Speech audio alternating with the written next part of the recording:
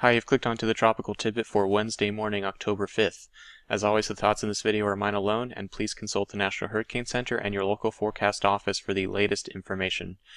Here's Hurricane Matthew now in the southern Bahamas. This passed over the mountains of eastern Cuba last night, and it spent a little bit more time over the mountains than some forecasts expected, and so the inner core has been ripped up a bit. When it originally came off Cuba before the sun rose, the eye was nowhere to be seen. We have seen the eye come back during the morning hours. However, there is a large gap in the northwestern quadrant of the hurricane where there is very little banding activity, and this could be caused by dry air coming in, but that doesn't seem to be the case, as if we look at one of the drop zones up at this location around here in the northern Bahamas, we see a pretty moist sounding overall. These red and green lines are the temperature and dew point. They're pretty close together, indicating a deep moist layer below about 400 millibars. There is a little bit of dry air above that, but that isn't a very dry sounding, so it seems more likely that this structural defect is likely simply due to the hurricane passing over Cuba during the nighttime hours. And at this point, a hurricane that passes over Cuba can take up to a full day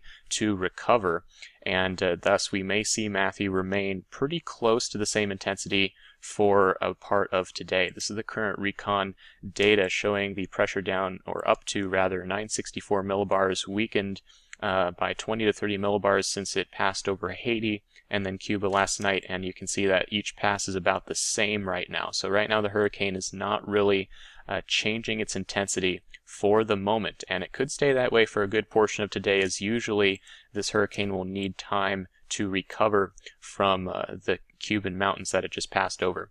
However, the concern is that this is still a Category 3 with winds of 115 miles per hour, and so very dangerous for the islands here in the Bahamas. Hurricane warnings are up for all of these islands except for the Turks and Caicos, which have a tropical storm warning, as the core of the hurricane is well to the west of you guys over there. But as we go forward in time, this moves up into the northwestern Bahamas by tomorrow, and if we look at the water vapor imagery at the moment, there's really very little shear over Matthew for the moment. We have a weak trough over the Gulf of Mexico, but outflow from the hurricane is still managing to expand without much impediment, and so there really isn't any shear over Matthew. The water in the northwestern Bahamas is pretty warm, and so the concern is that later on tomorrow and Friday we could see Matthew regain some intensity over this part of the Bahamas, as conditions will be favorable, and after it has sufficient time to recover from its passage over the mountains, we could see some strengthening by that time. After it moves up closer to the northeastern part of Florida, or nearabouts, shear would likely increase. We have the primary polar jet stream still over the midsection of the country. This will push east over the next couple of days, so by the time the hurricane gets up into this area near or east of Jacksonville, shear and dry air would likely start weakening the storm as it begins to move farther to the north and east. But until that point, there is some concern that it could become even stronger than it is now, and it's already a dangerous hurricane to begin with. This is the current track forecast from the GFS. Let me go back to the beginning here. Here's the storm coming off of Cuba this morning, and we see it come up by Wednesday evening into the central Bahamas here tonight, then near Nassau and Andros Island tomorrow, and then it gets very close still to the East Florida coastline, and it comes right up the coast here, very close by. The European model is pretty similar, and the National Hurricane Center forecast is also very close, as I'll show you in a minute. Again, this ridge to the north here is what's directing this north-northwestward, very close to the coast, and this trough in the Midwest is what will eventually erode this ridge and stop the westward component to the motion. So by the time we get to later Friday, again, this is very close to the coast near Jacksonville, and then eventually Savannah as we get into later Saturday. But then we see that this trough is coming in, pushes this ridge off to the east, and so we see the storm start to take a little bit more of a bend off to the east. Now, what has changed in the longer term forecast beyond Friday is that this trough is pretty weak on the models now compared to what it was. Some forecasts a few days ago had a deeper trough in here, which was able to bring the hurricane right up the eastern seaboard and into the mid-Atlantic and New England states due to a southerly steering flow. That is no longer the case, as we have this less amplified trough and more zonal flow, flat west to east in other words, across the northern portion of the country. That means that the steering flow over the hurricane also becomes more directly west to east, such that as we go forward on the GFS, you see it take this very sharp turn off to the right here. and perhaps even a southerly component to the motion has been forecast by some models in recent runs because, again, the flat jet up here.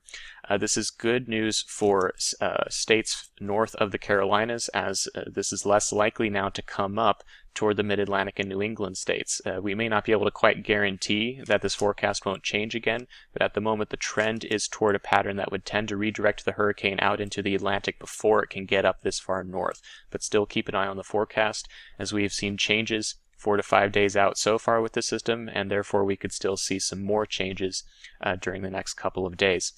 Here's the latest official forecast from the National Hurricane Center just out at 11 a.m., showing the initial position north of eastern Cuba, winds of 120 miles per hour moving northwest at 12, and that motion is expected to continue through today, tonight, into tomorrow morning when it could be near Nassau and Andros Island. Hurricane warnings up for all of these islands. Winds up to 130 miles per hour could be possible in islands close to the core of Matthew, and storm surge up to 15 feet is possible in some of these islands, and given how low these are to the ocean surface, the storm surge can penetrate far inland on some of these islands. This is thus one of the most life-threatening hazards, is storm surge flooding with Matthew. Rainfall up to 15 inches is possible as well, adding to the flooding inland. We get closest approach to Florida, or southeast Florida, by Thursday evening sometime, and then during the nighttime hours into 8 a.m. Friday, this gets very close to the eastern coast of Florida. Do not focus on the exact path forecast here, as it's the hurricane force winds extend several dozen miles from the eye, and that's why we have hurricane warnings up here from about Broward County up to north of Cape Canaveral, Lake Okeechobee, and then hurricane watches extending up to Jacksonville.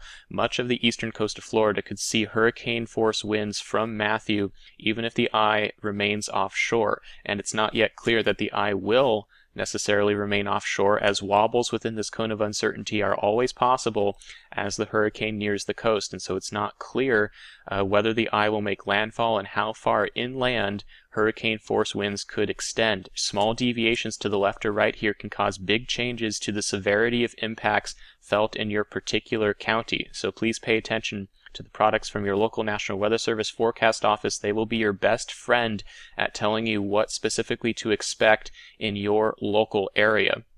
National Hurricane Center products are only going to give you a general picture here. Your NWS local office will take care of what's happening immediately around you. So please stay up to date with the forecast, as little changes could occur, and this could be a major hurricane impacting a great deal of the Florida coastline during Thursday evening, Friday, and into early Saturday morning. It gets up to near east of Savannah, Georgia, and at this point we start to see some weakening due to the shear and dry air that we talked about, and then a sharp turn off to the east, or even east-southeast here during the weekend and into Monday. This takes it a little farther away now from North Carolina, which is good news for them, but keep an eye on the forecast as it could shift back.